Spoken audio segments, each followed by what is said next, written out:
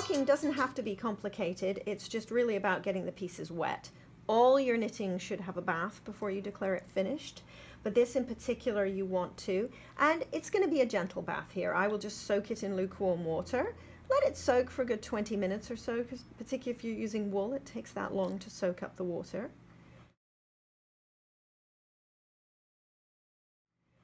And don't be too vigorous with it. Just really let it lie, because if it is a pilly yarn or a gentle yarn, you don't want to make the surface look any rougher. So we'll let it soak, and then we'll carefully squeeze it out. And what I do is, to get the moisture out, roll them in a towel. You can squeeze very hard. If it's a big piece, I stand on it on the bathroom floor typically. And then shape it. I'm not in the business of pinning these things. They generally don't need pinning. And just lay it flat to dry. So that bath just smooths it all out. It makes it lie flatter. It opens up your stitch work, and it makes everything much more even. Once it's dry, we weave the ends in.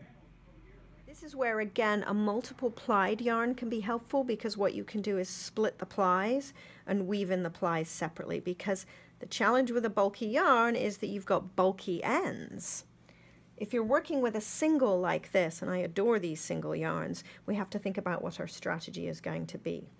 A darning needle with a nice big eye, of course, or indeed your crochet hook can be helpful for this again. And if we're working on stockinette stitch, and I always fold the yarn over the eye there and squeeze it through. And what I do here is I will just sort of a lazy duplicate stitch method up and down 2 columns so that I'm really securing it. And when it's wiggling up and down in a couple of different directions, it's a lot less likely to wiggle its way out. And before I commit, before I trim this off, now this is a sticky wool. That is not a superwash wool, so I can be a little bit more relaxed about it because it is going to felt in over time. If you're using a superwash wool or a man-made fiber or a cotton or something that doesn't felt, you'll need to weave in more rather than less. And I would say a good 4 inches of yarn to make sure it's completely secure. And before I commit, before I trim that off, I'm just always in the habit of flipping it over to make sure that it's not showing and make sure it's not puckering the work any. And so there what we've got is it's tidy and it's really not made anything significantly more bulky. And at that point, I will just trim.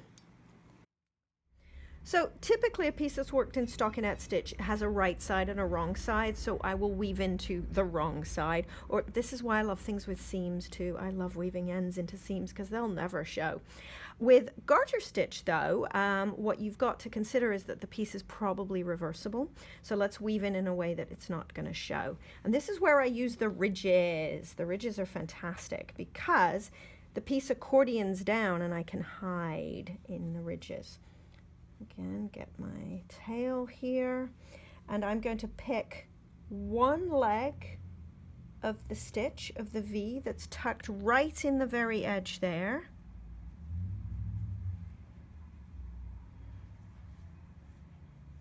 And I just pull this through, and when the piece is accordioning down, compressing down, you really can't see that end. And I will go in one direction, and then I will go in another direction in the other ridge. So I'll come up through here, and I'll pick one.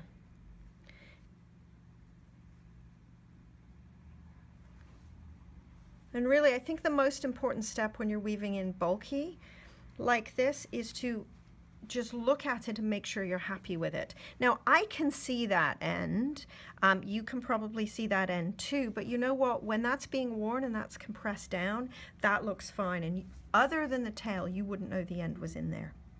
The other thing to consider, of course, is you can weave into your cast on or bind off edge, and what I would do there is I would essentially follow the path of the V's on the edge there.